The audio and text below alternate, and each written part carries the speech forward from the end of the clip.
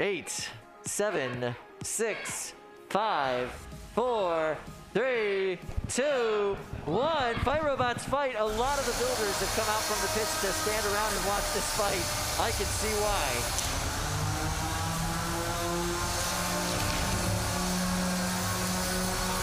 It's interesting, the size of Pramheda is definitely in line with these 3-pounders. It's a compact, tight little bot, very fast. Wow, big pump for Smee.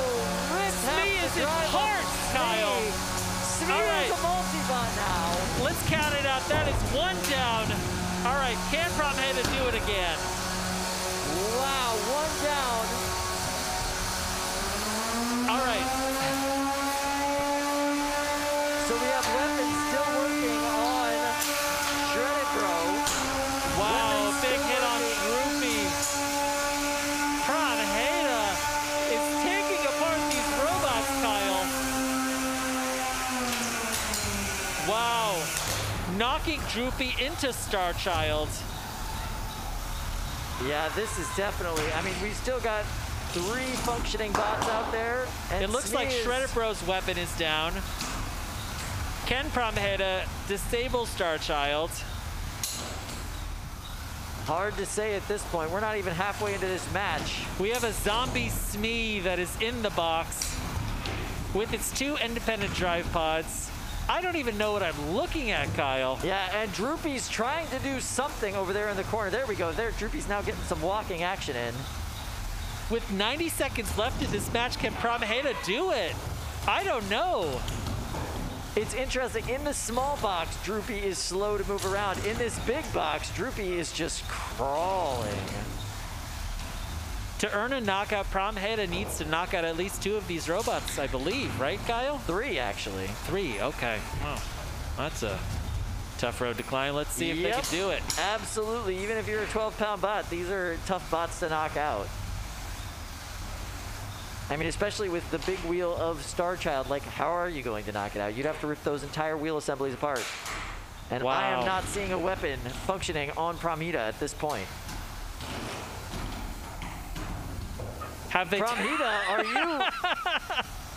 There we go. Okay, all right. I thought they were stuck. We're getting down to the last 30 seconds of this match. Our judges are going to have a tough call to make with this one. But at the same time, Pramheda has no weapon. Where is it? Nothing is spinning. 20 seconds left, Kyle. Ooh. 15 seconds left in this match. Pramheda trying to hold everybody off. Starchild's wheel is just hanging by a thread. 7, 6, 5, 4, 3, 2, 1. That's the end of the fight. Wow. Anybody who's still got a weapon, stop spinning it. What on earth was that? That was delight, Kyle. That was pure delight. All Kyle, right. this is the most fun that I've had at Norwalk in like 6 months. Like, this is, I love this. I love everything about this. All right. This goes to the judges. Let's take it there. Let's start off with Zach. Zach, your thoughts on this super unconventional match? You guys would start off with me. So, that is not the kind of match that there exist judging criteria for.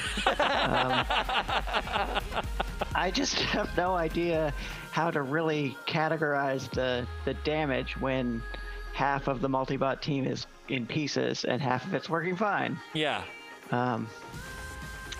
Had Pramheda never lost their weapon, it would have been a hands-down decision for them, I think.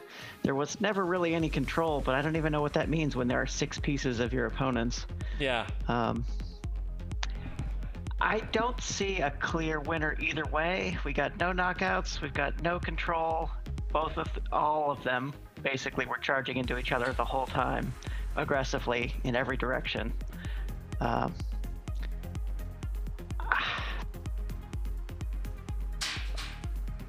I can't pick a winner. I have to say Pramheda, actually, which I know is a little bit controversial maybe, but I didn't see an actual point where the other team damaged their weapon. I see that it stopped working, but I didn't even see like a Starchild hit to a belt or something like that.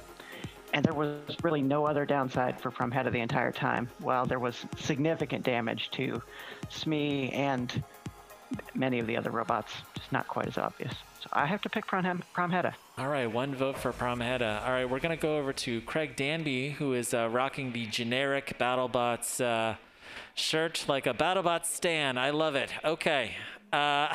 Oh, no, it's not It's a builder generic. shirt. It's limited edition, Kyle. Oh, the Builder It's a builder 2020 shirt. shirt, I'll I have thought you those know. only came in hoodies, Craig. All right. Yeah, I did too. So, did Pramheda have full drive at the end of the fight? I would say yes. No And weapon, if- though. Did it? I think so. It didn't seem to look like it could fully move. Self-inflicted damage is still damage. Yeah. I have to give it to waterproof sealant. Whoa. Kyle. It's a split judge's That way I decision. don't have to make a decision. Oh, Don. Basically, Craig Don. just handed Don a big plate The of weight of the internet is drama. on your shoulders, Don. Oh, I think this is boy. the first split decision of the day. Yeah, That's cool. true. And then you're the last it's one. because there's And it's no the judging finals, you criteria know, for a fight like NBD. this. Correct. All right, Don, your thoughts So, about this yeah. match. So what I saw was a Smee getting cut in half, Yep. and then Pramheda's weapon went down, which is its primary way to cause damage.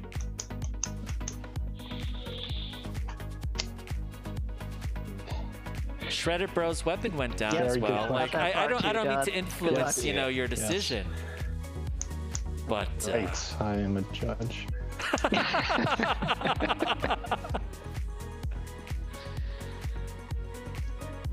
I'm just keeping everybody in suspense. You know, just build it up. I'm gonna have to go with Pramheda. Just, I don't know. I feel like it's caused a little bit more damage.